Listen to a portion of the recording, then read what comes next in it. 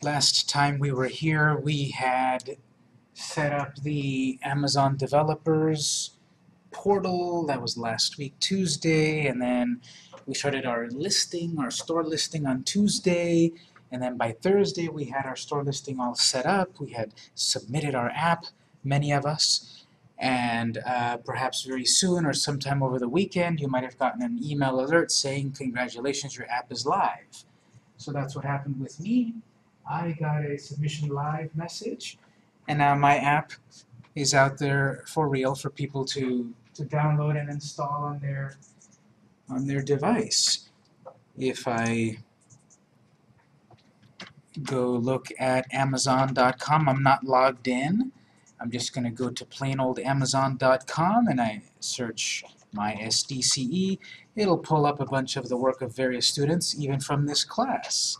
I see Adriana's app here. She's not here so we can embarrass her, but she made her app here, and who else?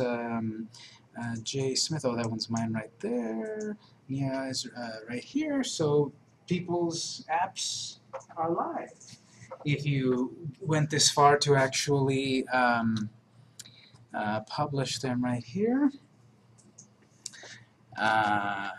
So I'm just showing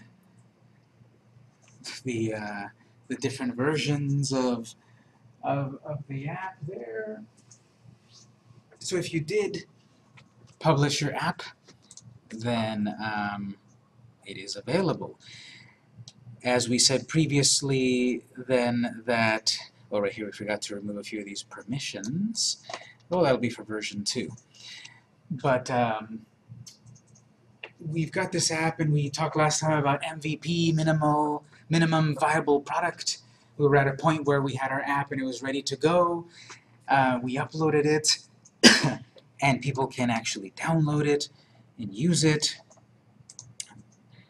But most likely there's going to be a 2.0 version very soon. There will be, because we've got some new features that we're going to add to our app actually. So whatever our app currently is, well, we need to start working on a version 2.0. So if you didn't get a chance to publish your app, that's okay. We're still going to move forward with your app and add new features. And then if you'd like, you can publish your app. Ultimately, this part of the class about publishing the app is optional.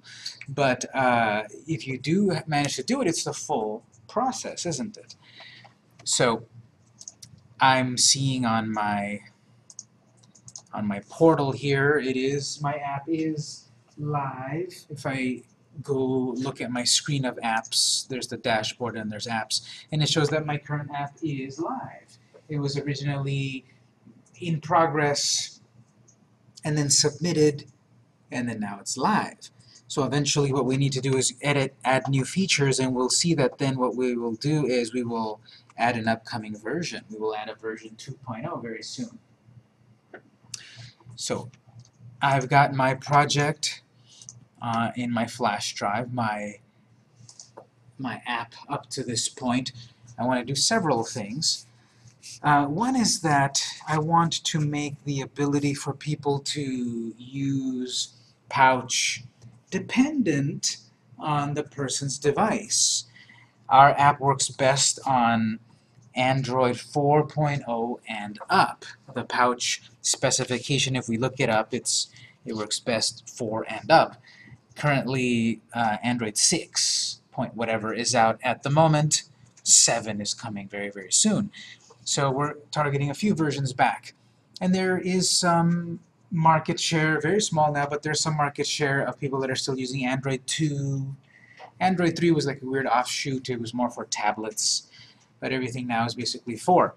Now there's still going to be some people that have an older device and maybe want to download our app. Pouch won't really work. And so we should address that. We should address that with a little bit of version checking and such. So we'll write a little code. This will be Cordova-based code so that we can detect features of the device. Based on those features, then deactivate what the user can't use. So we have a Cordova API that will help us do that, will help us understand everything about the particular device that your app is running on. So I'll take a quick look at cordova.apache.org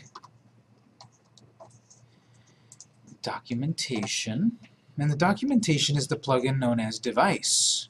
We played with that a little bit when we first started to look at Cordova coding, Cordova API. So if I go look at Cordova device, and it goes on installing it, of course, and we can check these various things. What version of Cordova do we have available, the model of the phone, the platform, its unique identifier, version of Android, the manufacturer of the device. Is the device virtual? That seems to be a new one. I don't remember seeing that one in older versions. And then serial, so the serial number of the device.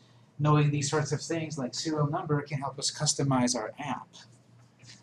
So what I want to do is basically version, device.version, so jumping down here to version, get the operating system version. It's basically device.version. We should capture that in some sort of variable. Once we know that, then we can make decisions like loops and conditional statements. So the example goes on to tell you some possibilities that you might get from requesting the device version. And it's pretty straightforward. So we're going to get back to our project folder. Let's go ahead then to the www folder. This is JavaScript, so we'll need to open the codica.js file. Go ahead and edit the codica.js file. This is one of the first things we want to do. We want to be able to check if this capability of using Pouch is available as soon as possible to be able to deactivate it if necessary.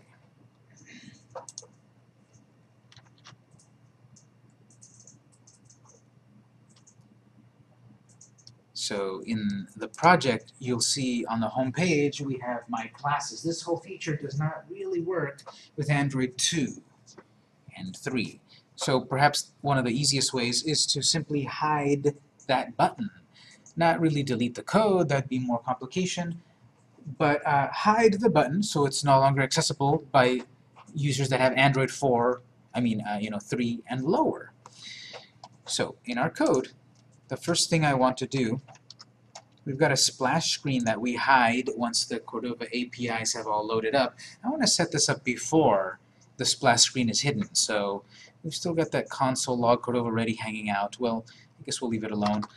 We'll make some space before hiding the splash screen. I want to hide that button and then hide the splash screen.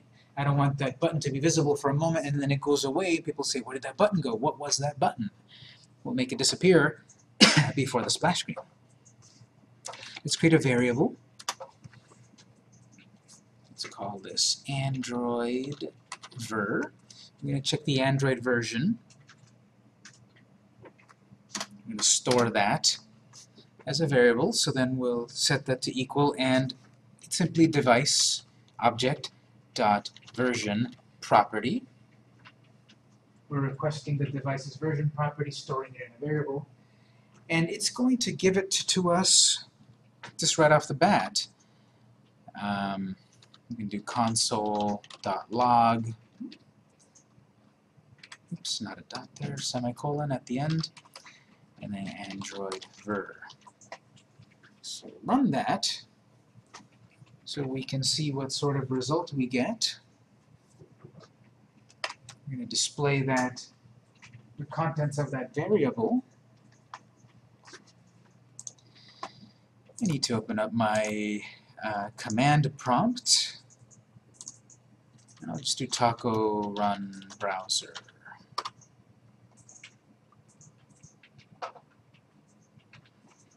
Better result, I think, would be in the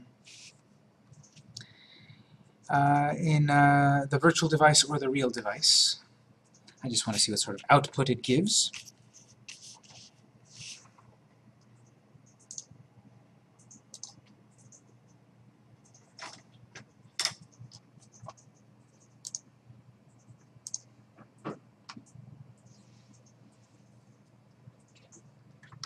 Okay, here it is. So the splash screen is still running. Let's simply output it to 52. So this is Google Chrome version 52. If this were on a real device, we would say like Android 5.56, whatever. And if it was on an older device, like Android 2.2.3, it would output that. Well, we really need to deal with the version number in a bit of a simpler way, because any version of 2x will not work. Any version of 3x will not work. Any version of 4x will work. So we will simplify the number down to a whole number basically. So actually, at the end of line 9, I won't finish that line yet. I'm going to delete the semicolon. I'm not done with that statement. I'll put a comma, and then on the next line, I'm going to create another variable. So my comma will allow me to use the var more than once. So Android var int. I want it as an integer, as a whole number. Equals parse int. I'll terminate the line there. Parse int is a JavaScript method which will parse a value to turn it into an integer to a whole number. Well, what we need to parse is Android var.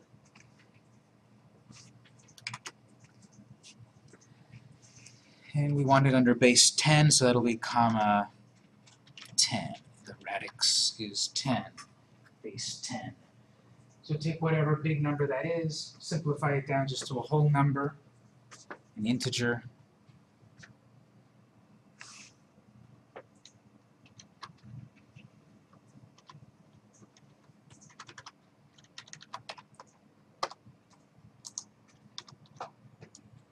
We don't need to know down to the subversion of the operating system. We just need to know the whole number of the operating system.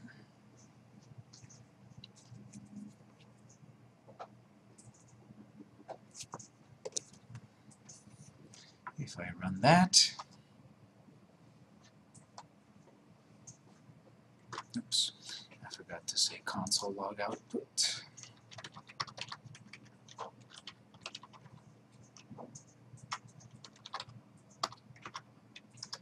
Before you run it, if you'd like to see the result, don't forget to do a console log output. I'm going to do both the full version and then the integer version of it.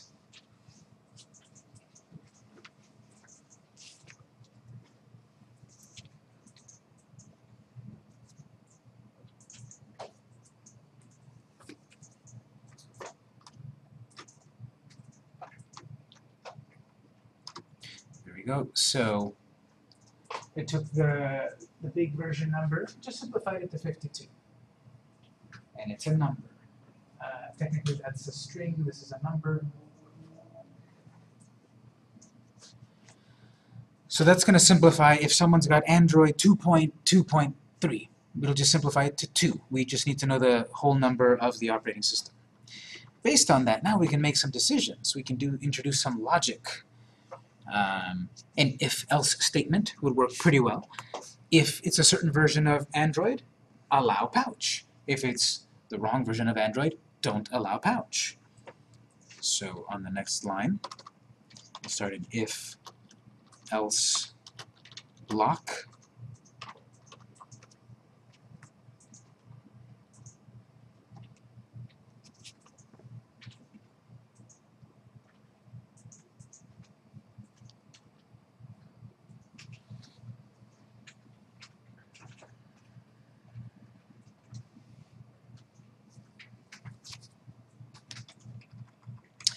We're going to check if Android var int greater than 4.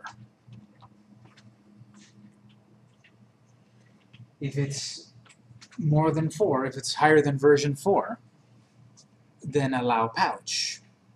But wait a minute. When us as people would think about this, well, I want to include version 4 and 5, and 6, and 10. So this literally will be 5, and 6, and 7, etc. because 5 is greater than 4. 6 is greater than 4. 4 is not greater than 4. 4 is equal to 4, and the computer treats it as is. So 4, version 4, we would be accidentally leaving out version 4. So we want equals, we want greater than equals. So now we're saying greater than or equal to 4.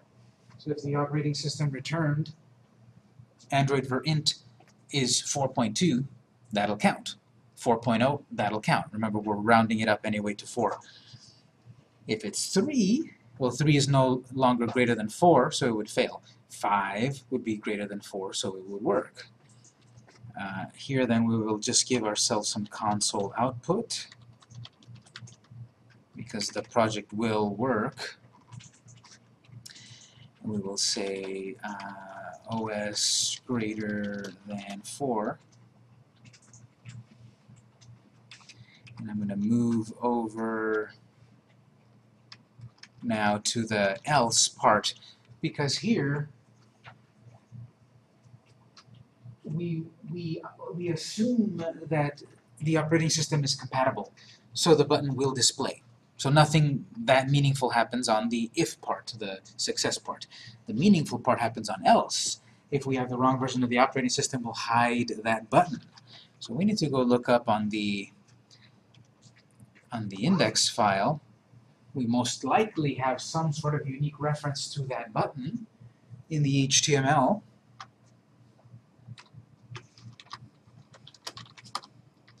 Right here, there's the My Classes button, and it has an ID, BTN Classes. So we can use that as a reference to deactivate that feature. So via jQuery, we will reference BTN Classes. That's the button that sets up the whole pouch system. Don't forget the pound sign because it's an ID. And then we'll simply use the very simple but powerful jQuery.hide method. That's like setting something as display hidden in CSS.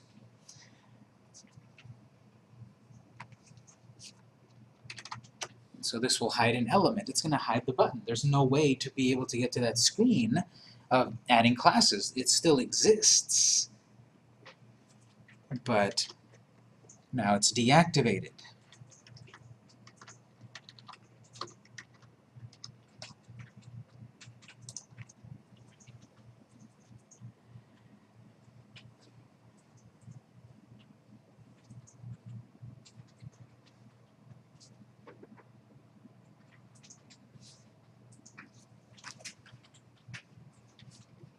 So here I know what will happen, but if I run it, it's checking, and I've got version 52. 52 greater than or equal to 4? Yes. So the button is still there. If I want to artificially test, does this really work? Well, I'm going to put something outlandish here. I'm going to say Android version greater than 99. I've been seeing that my operating system version that it's returning is 52. So here I'm going to purposely put a very high number just to see, does this work? There is no Android OS 99. There is no Chrome OS 99, so I'm artificially making it fail. It should jump me to my else, and here's just the point to test. Does it actually do what I intended to do, which is to hide the button? So we've got the splash screen.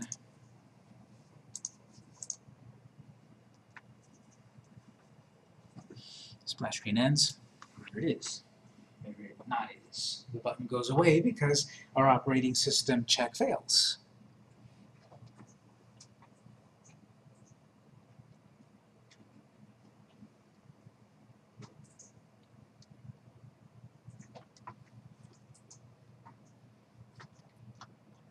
I'll put that back to 4.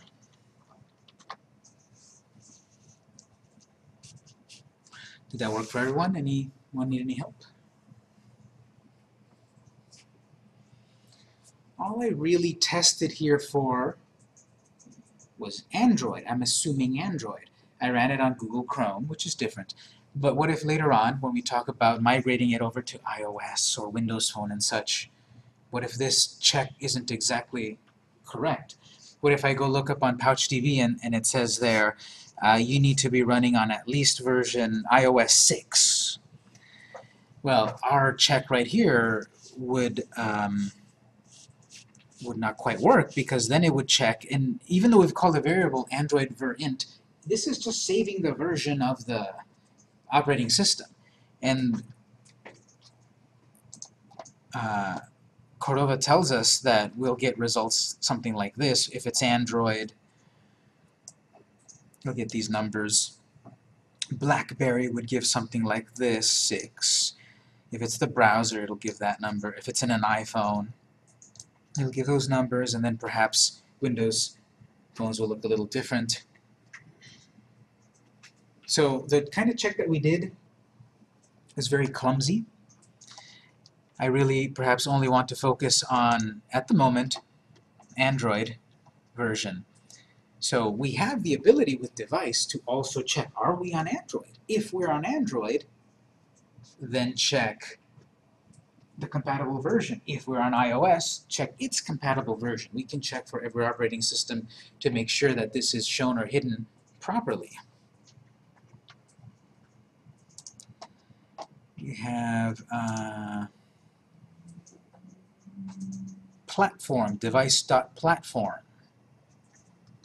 Device.platform will give us Android, iOS, etc. So perhaps should we be checking, are we on Android? If yes, then is it the proper version of the operating system? If yes, then show it or hide the button. So there's several ways here to do this sort of logic. Do we want to check, are we on Android and are we higher than a certain version? Do we want to check first the general any operating system, and then based on that make decisions of version numbers?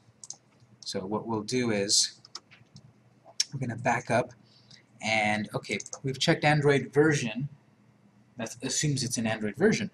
Let's make another variable to check the operating system itself.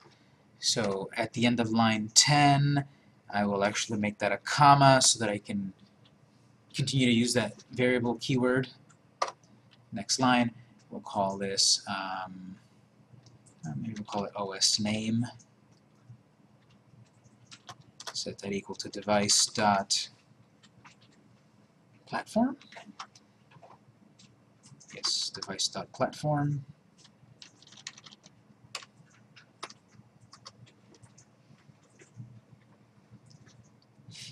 Console output.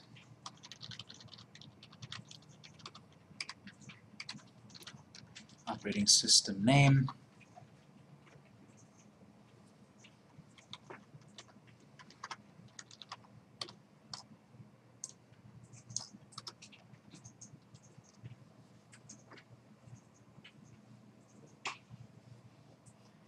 This check that I'm doing here, basically I only want to deal with Android. The Chrome browser, for example, should not have any trouble running Pouch.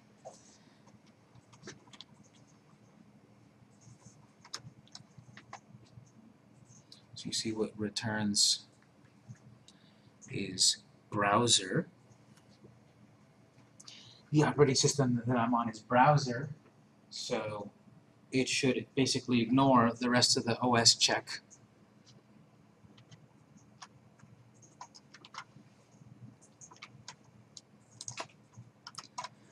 So we can check for multiple things at once within this if statement. So I'm going to check, okay, it's got to be Android, and then deal with greater than version 4. So we're going to check for 2 things at once within these parentheses. The way I like to separate this up is sort of like a math equation where we put parentheses around things so that those things execute properly before then they get manipulated otherwise. So I'm going to wrap another set of parentheses around that, because I want that statement to evaluate. I don't want it to accidentally conflict with what else I'm about to write. So in parentheses, this unit here will evaluate properly. I'm going to back up and put in another pair of parentheses. I want one statement to execute, and I want this statement to execute, and based on these two, if these both are true, then use the app as normal. If any one of those is false, then we can hide it. So now what we're going to do is check OS name equals quotes Android.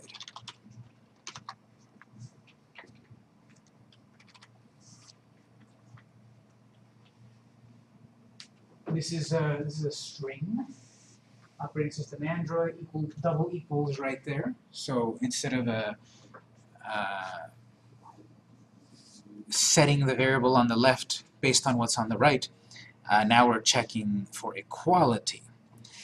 And between the two parentheses, I will put a double ampersand. That's basically and. I want to check, is the operating system currently Android, and is it greater than 4? If it is, great. Have it all run properly. Or else hide it.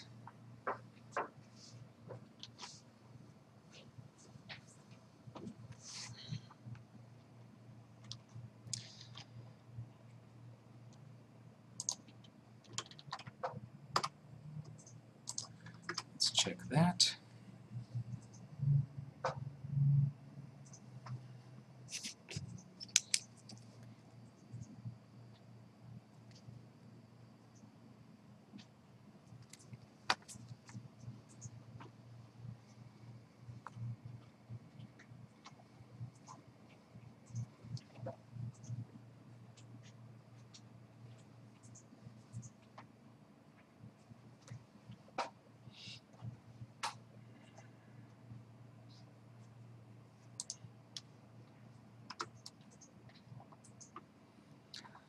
All right, so here, actually, it still hit it because the coding is correct. There's no syntax error or anything like that. This is actually a logic error. I had assumed, okay, if it's Android and version 4, then show the button. This has to, both of these have to evaluate to true, actually. This one has to be true, and this one has to be true to be in this first block. If any one of these is false, the whole thing becomes false, and it jumps down to else. So it hit it. One of these was currently false. OS name was not equal to Android. It was browser equals Android.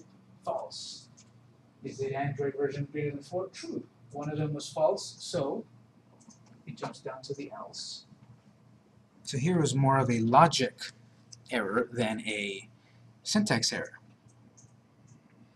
So you're seeing here when we have to check for multiple statements of truth, the logic of it could be more complex. Okay, so a better way, perhaps, to check this instead of at the same time is to first check the operating system. If then it's the proper operating system, then further check the operating system version. So we're going to rewrite this if statement. I'm going to comment it out, this whole one here, for the moment. And instead what I want to do is set up my if-else again.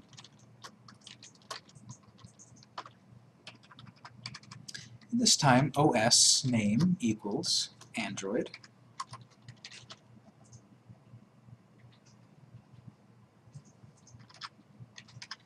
I'll jump to my else part first. Console log. We'll say not Android OS. And what I would do to deal with that,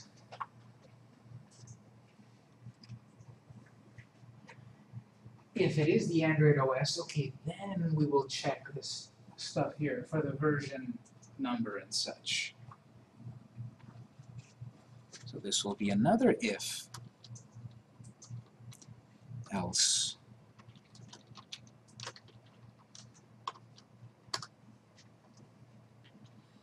The one inside of this section is basically then what we had previously, so I suppose we can copy and paste. But I'll write it, Android ver int greater than or equal to 4. The result of that,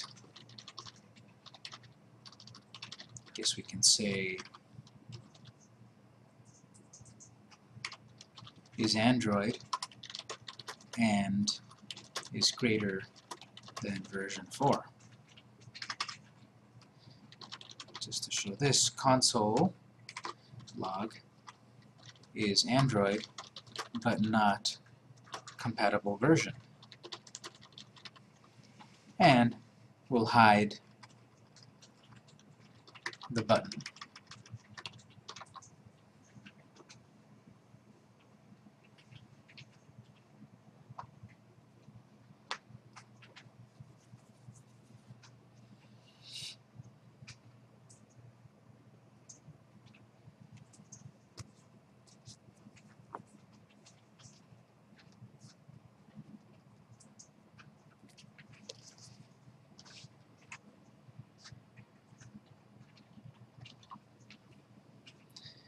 Okay, so based on that, I'll give it a quick shot to run this. In the browser again, it should then display the button because we get over to this part. The first if-else jumps down to else with nothing really happening. It works as normal in the browser, so it works as normal. Now, if I were to test this on a device that is Android and with the incompatible version,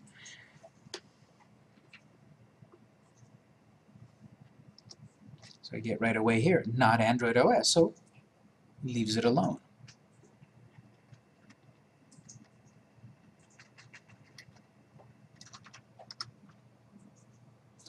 Again, here I'm only thinking in terms of Android. Well, we are eventually also going to talk about and work a little bit with iOS and such.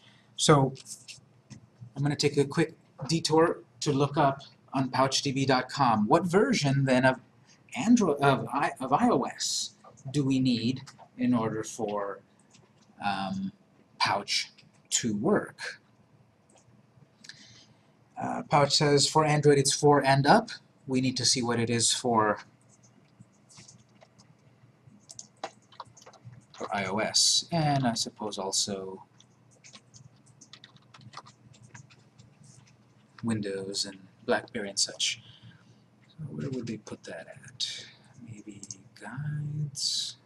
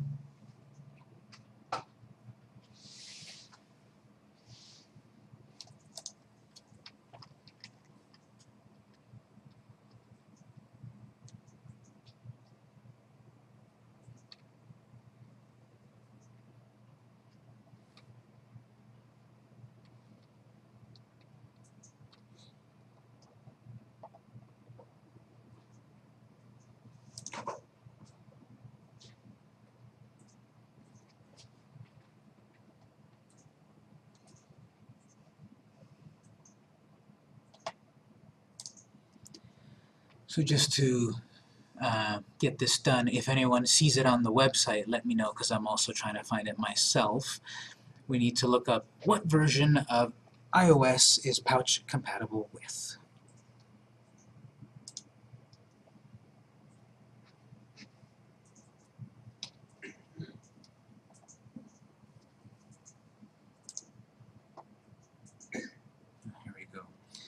Android 4 and up, and iOS 7 and up. So that's exactly what I was saying, that simply having a check is greater than 4, equal to or greater than 4, would have accidentally worked for iOS 5 and 4 and 6.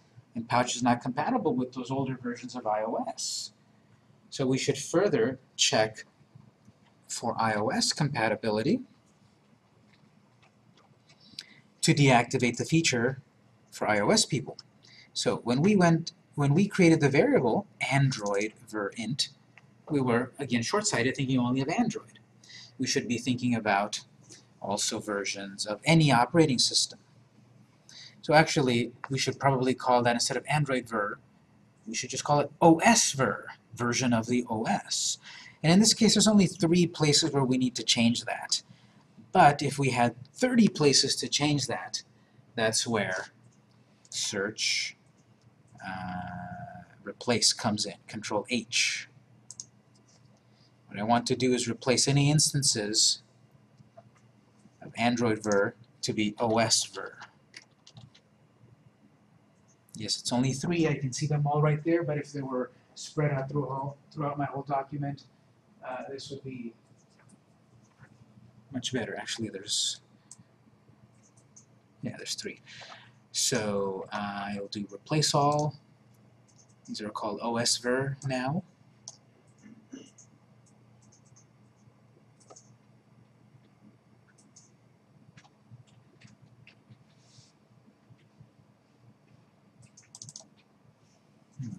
Seem to also have gotten the other one where it was Android verint. That one became OS verint. That's a good consequence of that. Although that could be overstepping bounds, depending. Maybe I still needed that other old name, but it did actually make 7 changes, not just the 3 that I thought. So if that was too overreaching, let me undo that. It would have been better to perhaps choose match whole word only. Only replace instances of Android ver and nothing else, because you see it's also going to replace Android verint. Let's see the difference there. Yeah, so that would just do 3. So Android ver became OS ver, and I still would need to do Android verint. So I'll take that back. But I'm just showing you that that's the value of having match whole word only. In this case, actually, I do want everywhere that it's showing Android ver to become OS ver. It'll be 7 times, so I'll replace that. So make sure your code looks like that. Now we've got OS ver equals device version, OS verint is the parsed version, console outputs, and then, of course, most importantly, that your if statement is using the new idiom. The point of that is that we also want to take into account iOS users. They need to be up at least 7.1 and up. We checked down here. Okay, if we've got an Android version, do this. We then also need to check, well, what if instead it's not Android version, but what if it's an iOS version? So if else is simply 2 choices. If it's this, do that, or else do that. 2 choices. But we can easily rewrite this to have multiple choices. Check if it's this, or else maybe check if it's that, or else check if it's this one, or else check if it's that one, and then a final, if all else fails, something. So here's where we're going to rewrite line 29 to be else if. And within here, I can make my next check. If what? If OS name equals iOS.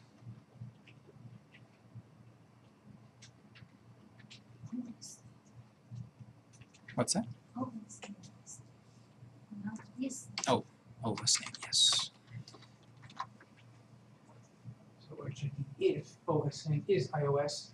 Within this section here, we will have another one of those ifs, because now we're within, if we've gotten into this part, now we can deal with version numbers. So I'm just going to copy that whole if chunk. and replace this console, not Android, iOS. Replace that. And now we've got OS ver int greater than 7, greater than or equal to 7. Pouch says Pouch works on iOS 7 and up. Might as well then change this output is iOS and is greater than version 7. Console log is iOS but not compatible. And it'll just do the same thing. It'll hide that button.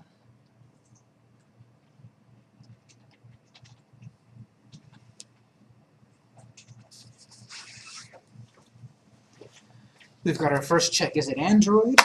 No. Do a second check. Is it iOS? Yes. We can have multiple of these else-if statements to check the possibilities. Switch and case could work very similar as well.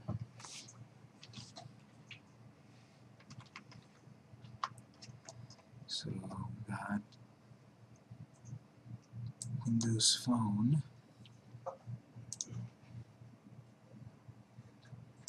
Let's just say for the moment we'll target those operating systems.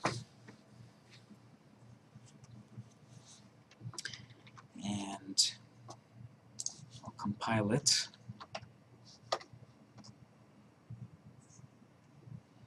It should work in the browser because these are only to deactivate based on a version of a known operating system. If it's unknown, it'll just let it go through. If I fully wanted to test it, again, I would raise these numbers pretty high up. That will force the else condition.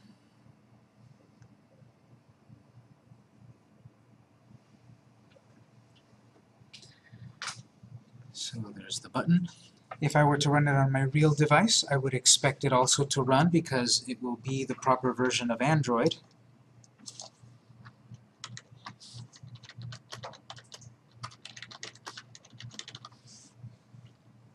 It'll be that it's the Android operating system and it's the proper version for and up.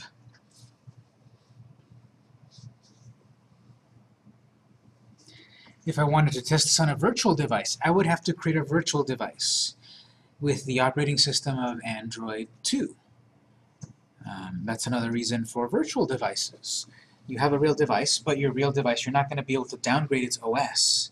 You can create older versions of the Android operating system on virtual devices if you want to test these issues of compatibility.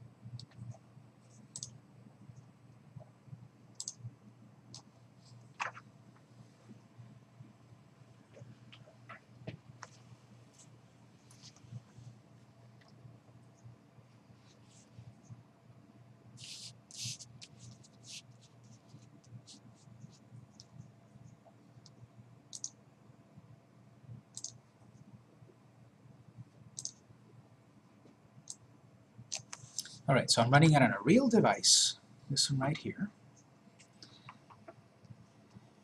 And I've got the OS ver 5.1, the parsed version 5, and it's the OS name, Android. And I've gotten into a loop about is Android is greater than version 4, so it shows the button.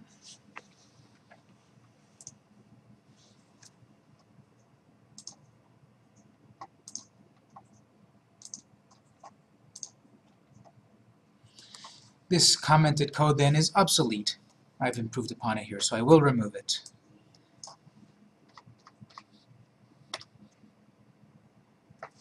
And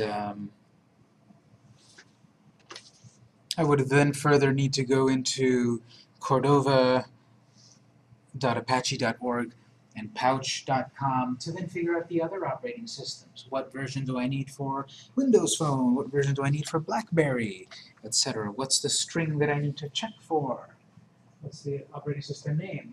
To fully know that, you know, I believe I can get that out of Cordova website, and then of course test it on a real device. But here at least we've covered 2 operating systems, and we are activating the ability or deactivating the ability for Pouch if it's not compatible. Any questions at this point? So if it's not run on device, just run with regular browser on desktop, it still show the button. It should still show the button, yes. It didn't go through the launcher. No, it did, because the very first thing that happens is we check OS. Right now, if it's on the browser, OS becomes browser. So it'll say, is browser equal to Android? No. So it jumps to the next part. Okay, is browser equal to iOS? No. So then there's nothing else to do. The if statement ends. We didn't include an else. We didn't include an else, so it just... We didn't do anything. We didn't do anything for a final if all else fails. True. But that's fine, because we assume that it's compatible, that it does work. It would be better to have some more if-else checks and a final else, but for our purposes, because we're targeting Android and iOS, and then testing in the browser, I think it's fine at this point. So the last round, the navigator splash screen will be, no matter it's on device, not device, this code is running. Is that right? This is self-contained, yes. So any... The other one? Yes, I know. This is completely independent of that. Yeah. This is self-contained here. So anything that follows, it doesn't have nothing to do with this. So no splash screen. That means right now we don't have splash screen. This is hiding the splash screen. As soon as the project loads on the device and the Cordova API is ready, hide the splash screen. Hide the splash. To show the splash screen as long as necessary, and then hide it.